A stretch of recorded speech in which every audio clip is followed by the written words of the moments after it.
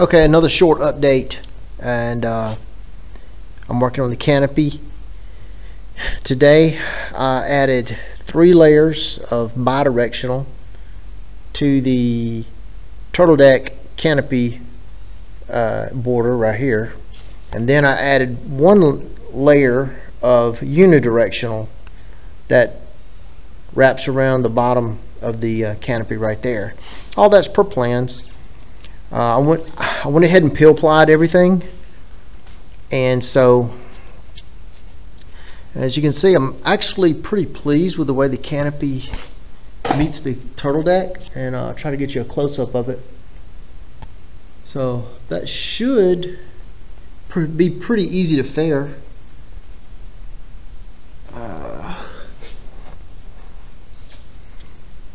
The top actually fit perfect. I mean, it's like you can't get any better.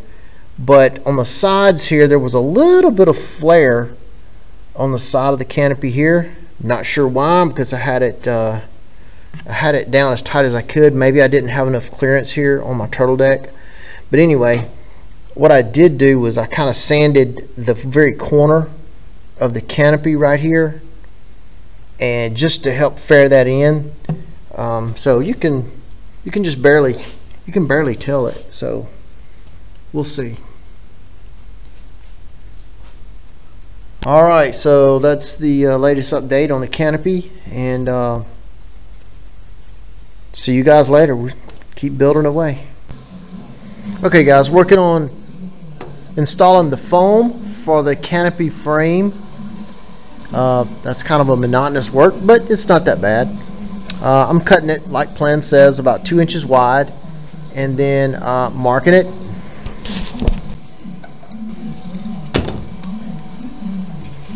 Okay, first thing I do is take my 2-inch block that I've cut and I place next to the canopy. Take this little straight edge and pretty much approximate the angle that it will need to sit against the plexiglass here. I'll just sight down that, then I'll make a first mark right here. Alright, I'll take my straight edge, make a mark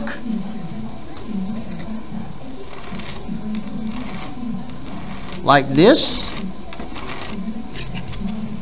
and then I take my straight edge and I make a mark that's parallel with the bottom like this.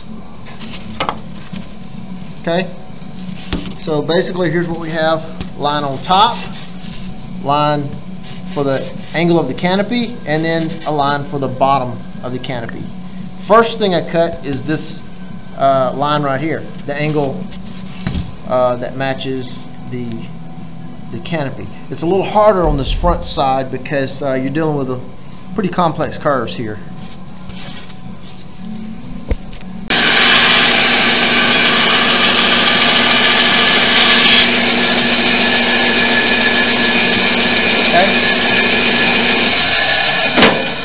Straighten this the bandsaw, make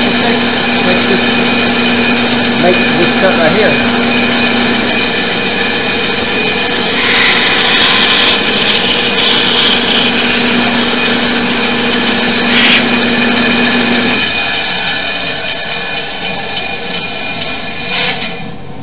Then I have to take my coping saw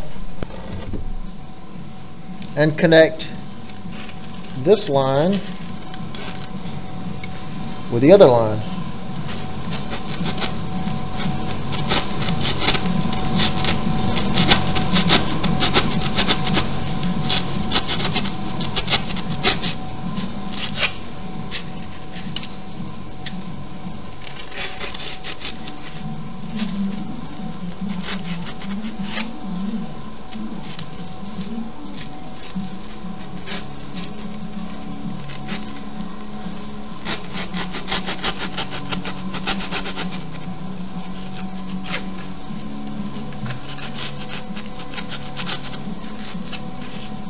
So that you end up with that,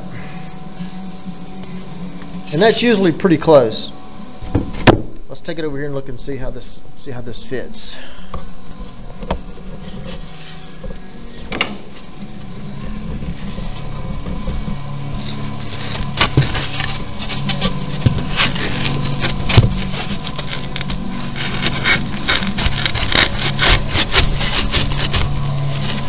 Okay. I'm going to need a little bit of trimming, but for the most part that looks pretty good.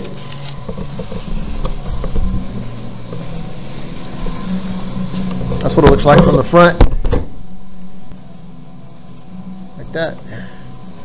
So it looks like I need to go a little bit deeper here. Alright, I'll make some additional cuts on the bandsaw, and then we'll readjust it. Okay, so I used my coping saw, and I just made a little bit more trimming inside these cuts. You can see it's pretty acute angle, so I couldn't do that on my bandsaw, but at least I got the bandsaw to get a gross cut for me, and then I just used my coping saw to make it a little more accurate. That's what we have here. Yeah, that's nice and tight.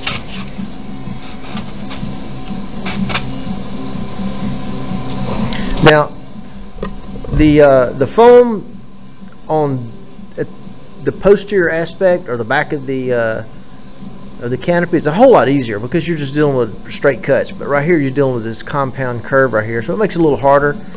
But at least you kind of see what I've done. So anyway, I'm working on that today. Takes a little while, but keep trucking along.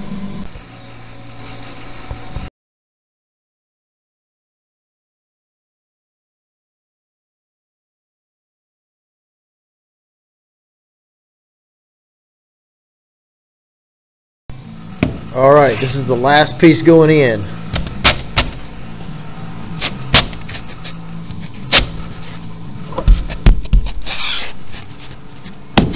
Alright, nice and firm.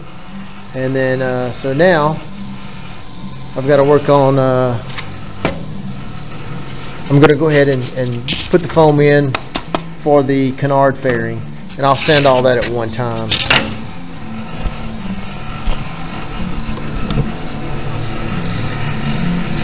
Oh. Alright, let's get to work on the canard fairing, which is this part right here. So to start with the canard fairing, I just used my hot wire and made some templates and cut out the top contour of the canard onto the bottom of the fairing and set it on there. Had to have another little piece right here, so I'm about to flox that down onto the canard. Once that dries, then we actually start sanding and fairing this thing out, make it look nice. So all I'm about to do now is just attach this to the top of the canard with some micro. Okay guys, we're starting to shape it, and I'm just using a saw to get the rough stuff done, and then I'll start using my sanding board.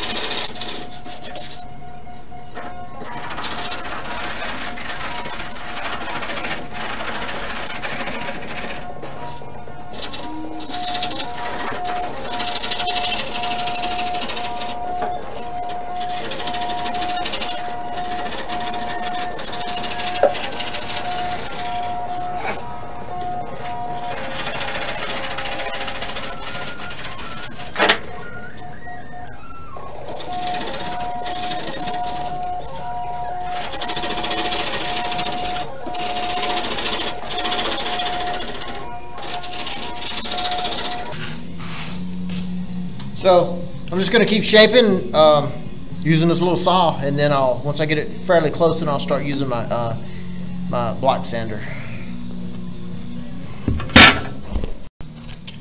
Alright, so now we have the 3M sanding board.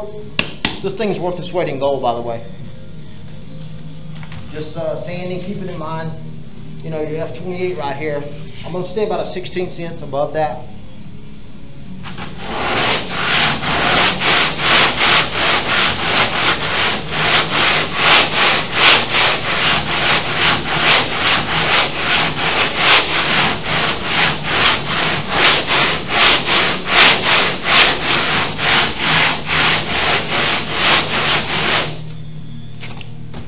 So, it's kind of what we have so far. Still have some problem areas I got to work on, some little stuff like right in here. The fairing right in here. The edges, still got to work on that a little bit. But for the most part, I've got it pretty well blocked down to the shape.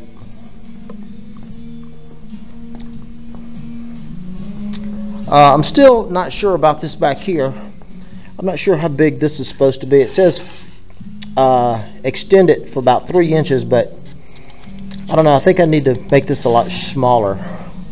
We'll see. I'll look tonight. Anyway, the contour, the airplane's starting to take shape. It's kind of exciting. Actually doing something that helps the plane actually take form. As opposed to building parts.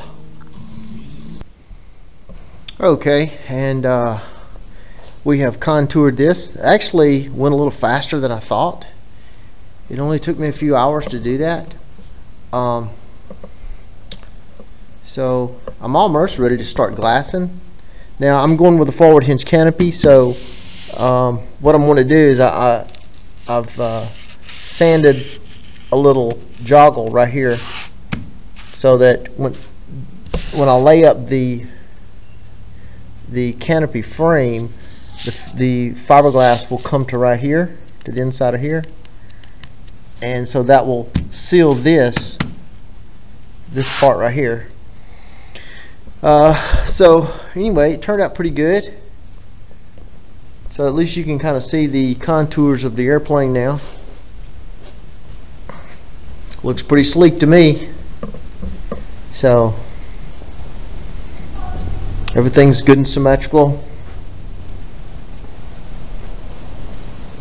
So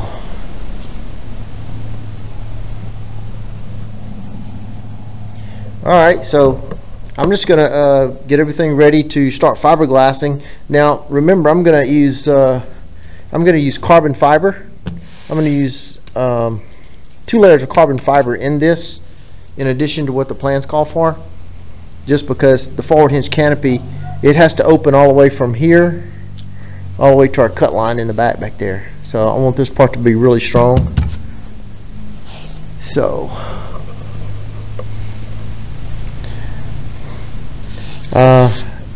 I do need to do a little sanding right here before I glass this, and I just filled this in with some micro just to make it nice and smooth, but I'll need to do a little sanding there before I fiberglass that. There will be a layer of fiberglass that's going to come down, and it will actually sit over this.